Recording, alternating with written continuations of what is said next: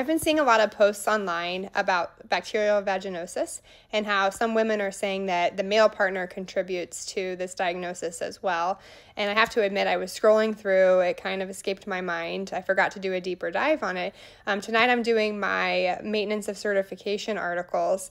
And one of the articles was published in the New England Journal of Medicine. It's called Male Partner Treatment to Prevent Recurrence of Bacterial Vaginosis. And so I thought this has to be where these posts are coming from. So let's just get into the study because I think it's really interesting. It was a randomized control trial, and in one group they treated just the women for bacterial vaginosis. In the other group they treated both partners.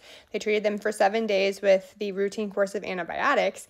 And for the results, the bacterial vaginosis came back in 35% of women whose partners were treated, and in 63% when only the woman was treated. So this is a major drop in recurrence, almost cuts it in half.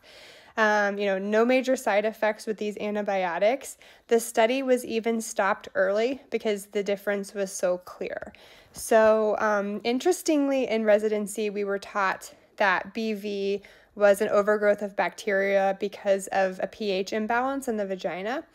We didn't think of it as an STI or sexually transmissible disease, but it turns out that it could be viewed in that way. This is a very early study. Obviously, we need longer follow-up, but maybe BV isn't just a her problem. Maybe it's a couple's problem. Let me know what you think.